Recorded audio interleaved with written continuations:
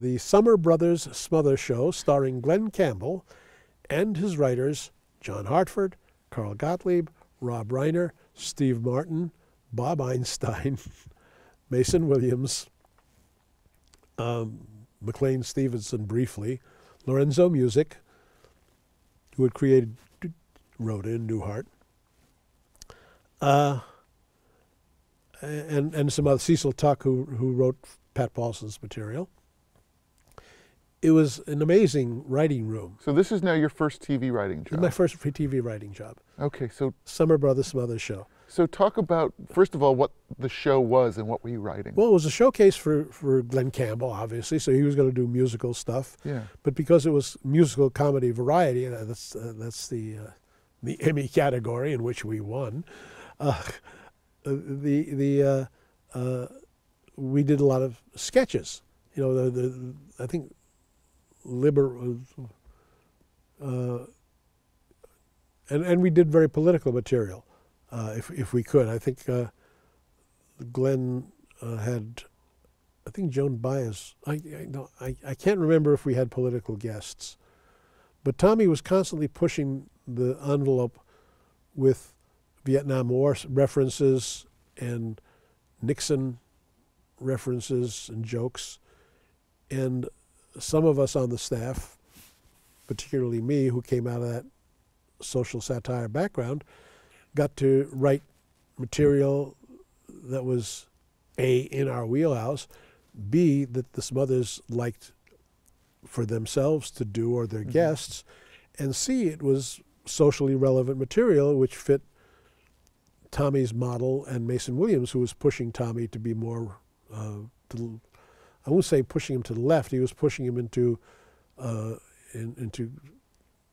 doing comedy about the world we live in. I don't know what you would call that. Now, how hands-on was Tommy with the Glenn Campbell show?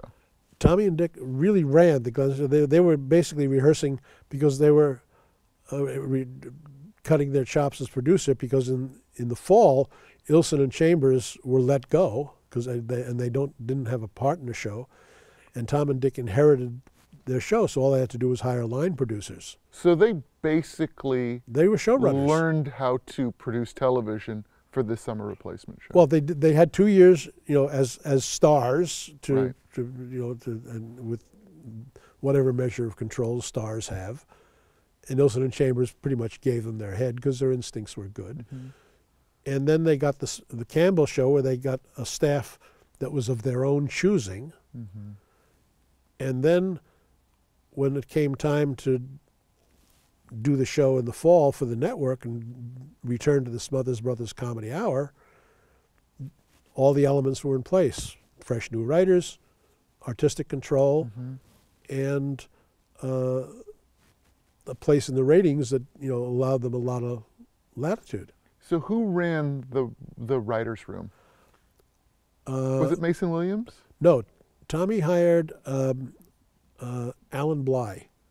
Oh, okay. Who had been partners with Chris Beard, Right. from Laugh-In. But Alan Bly became our producer. He was like our executive producer, and Tommy was hands-on and would go over all the material. Dick was less involved in the day-to-day production. He had other interests at the time. But Tommy took a very active interest in the show and was a very hands-on producer. All right, so let's talk about that group of guys in that room. First of all, you got to know Rob a bit from improvising together on stage, but this is someone obviously that would be, you know, very important going forward in your career. Sure. So talk about writing with Rob. Well, it was great working with Rob because of his growing up in television comedy. Consider his pedigree. He was like 22 years old and had an opinion about everything. He was loud and opinionated, and generally right. But it was kind of funny to see him at age 22 telling everybody else what was funny. What's Steve Martin like? Just as he is today. He was reserved off stage and serious about the art and craft of comedy. And he enjoyed performing because he would do banjo duet he would play with Glenn, and they would do John Hartford songs too. John Hartford was there because he had written Glenn's big hit, and that was a theme song for the show. Was "Gentle on My Mind," and John Hartford had written that. I guess that's funny thinking about the Glenn Campbell and the Smothers brothers of it all. It makes so much sense that Mason Williams and Steve Martin, who were not only funny but gifted musicians, would make sense in this world as well. Exactly. And they also understood concept comedy. I mean, we did a sketch with Liberace, and Liberace was obviously the consummate showman. But when he came to do our show, Smothers, he was game for whatever we would ask him to do. So we did a sketch where he was playing the Minute Waltz, classically on a Steinway Grand, and Bob Einstein rolled in on a motorcycle dressed as Officer Judy and wrote a ticket. He says, "You're doing the Minute Waltz, you did it in 53 seconds, you're speeding." And Liberace said, "Oh, I had to say I'm sorry," and he played it. He mugged, and he went along with the gag. He was happy to do comedy. So now Bob Einstein, we should point out, also known as Super Dave Osborne, right, and later Marty Funkhauser on Curb Your Enthusiasm, right, was Albert Brooks's older brother. Okay, so talk about Bob Einstein around that time, and also if Albert was around, because I know he and Rob were very close. Right, Albert was around. Albert was working on his single. Albert wanted to be a solo artist. He didn't want to be an ensemble artist, so he wasn't in Rob's improvisational company, but he was around doing comedy. And Rob, right around that point, met and married Penny Marshall, who was a queen of television comedy, who would go on to become a queen of television comedy in her own right. And we all hung out a lot. I mean, Rob and Penny had a little house in the Valley, in Valley Village.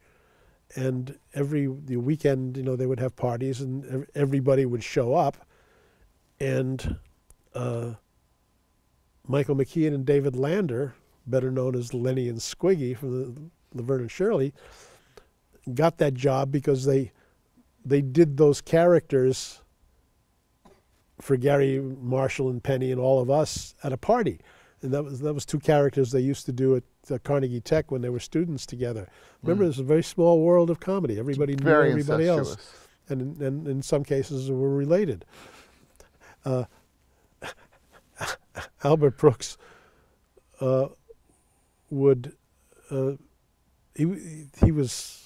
he was the funniest guy in the room, and that was a very tough room, but he was the funniest guy there. And he once was at a party and got on a roll and was just spritzing gold, dynamite, comedy stuff. And when he finished, he left. He left the party because he couldn't top himself. He had a showman's instinct. I'm not going to try to top myself. So he left. Then he had to call from the street an hour later. He said, "Rob, I left my wallet at the house. I don't want to go back. I did so well." So Rob had to go out and give him his wallet. Hilarious. But all that talent was around. And Steve, to answer your question about Steve Martin was very serious about comedy, and even then, especially then. I mean, even his own stuff. Even this was before Wild and Crazy Guy. But he was doing absurdist comedy. He was doing Arrow Through the Head and Bunny Ears, and the first album, Best Fishes, where he had a big fish on the cover. Mm-hmm. He saved all the craziness for on stage, and off stage, he was very quiet and serious, and is to this day. He was the observant novelist as well as the zany stand-up.